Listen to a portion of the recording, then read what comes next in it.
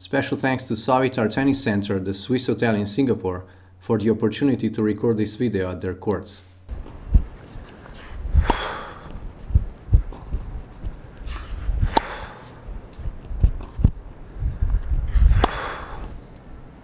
Breathing, so important for tennis and so very few times mentioned. Breathing is very important for tennis for two reasons. One, you don't run out of air, so you don't run out of oxygen. And two, you are helping your body relax through the shot. So if you don't breathe when you hit the ball, you're gonna hold the air, like hold it in your stomach. And that holding that tension is going to transfer to your body, to your arm, and the stroke will not flow. It will not go as smoothly, as fluidly as it could. So the first thing I want to point out when it comes to breathing is that try and exhale when you hit the ball. Now a good way to practice that is that you start a little bit early. So you don't exhale exactly when you hit, but you want to start a little bit earlier. So you go something like this.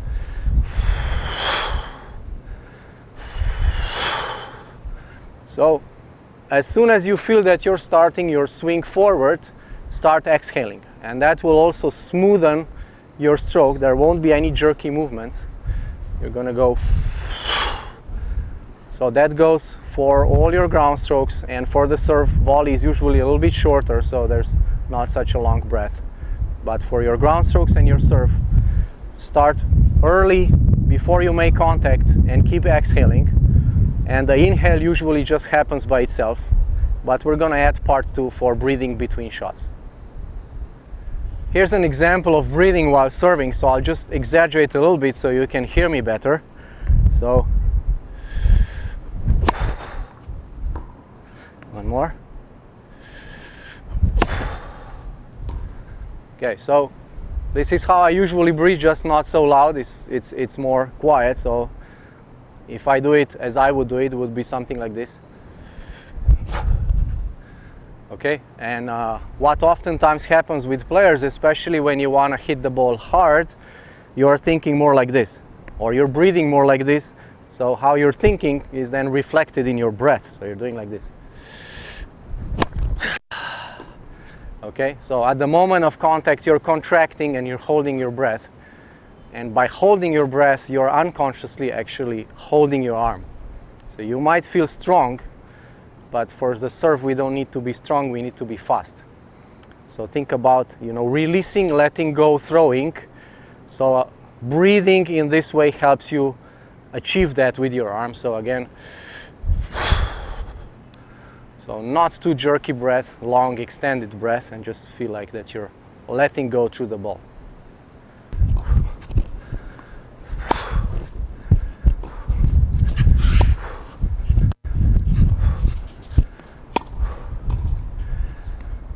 Very good. Second part of breathing is breathing in the rally. And I oftentimes also see that when players rally, they stop breathing. And again, maybe there's just too much attention to the other side. We're like this, we're looking, and whenever we observe something with full attention, we hold our breath. And so we need to learn to keep going. So I try to demonstrate now that even though I'm running, I hope that you heard that I'm still breathing while the rally is going. So not only on the hitting on the exhale, but also as the rally is going on, I'm still trying to breathe and get oxygen.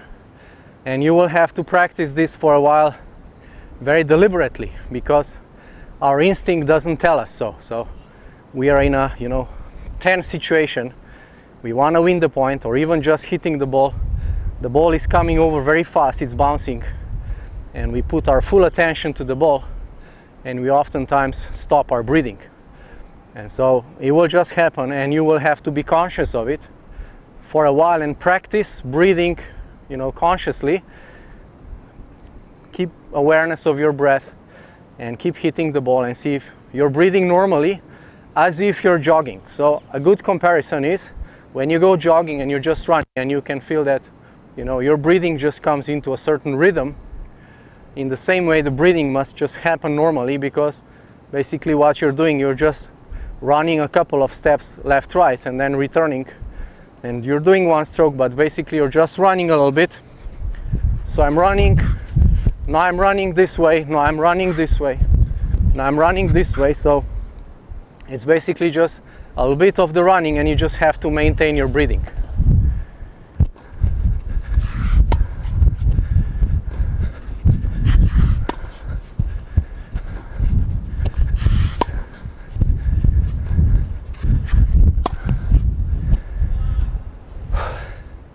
The third part of breathing is the recovery breathing. So this is another part I don't see being done really well. So I'm just gonna do it now, so just stay with me for a while.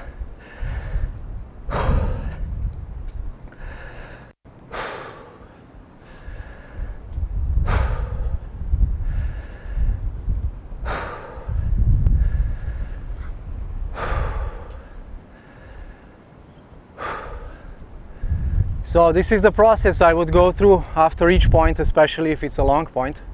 So I'm just facing the camera now, but I would probably, you know, walk around. I have 25 seconds, so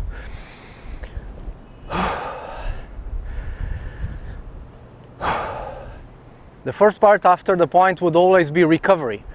So I see oftentimes players, you know, they either stay too long with the previous point mentally, what happened, what did I do, what should I do, or move in the future, what should I do in the next point, and so on, or get very irritated and so on. And when you're in that state, you're like, oh, and this, and then I didn't play, and you can hear my breath, right? It's very short. And so I'm not resupplying my body with oxygen, and then I will not have enough oxygen for the next point. And so eventually I'm going to run out of breath, and I'll just get tired much sooner than if I kept breathing and resupplying myself with oxygen. And so keep in mind that after each point or after each longer rally, take your time to recover. So just focus on breathing, get some oxygen in, you're out of breath. Your body knows what to do if you just, you know, give it time and give attention to it. So okay, I've just played the point, and now I feel I'm out of breath. So first thing is, you know, get your oxygen back. And then it will take you 5 to 10 seconds depending on how long the rally was. And then you can move on to preparing for the next point, you know, either just focusing or like clearing your mind of everything, or just reminding yourself what is your main strategy, and then going on. So in summary, breathing is very important for tennis. One, when we're hitting the stroke, it helps us be more relaxed through the stroke. Two, when we're breathing during the stroke and during the rally, we are resupplying ourselves with oxygen so that we can maintain a longer rally and not get tired so quickly. And then three, after a point or after a rally, take some time to recover, just get some air in, and then move on to the next point.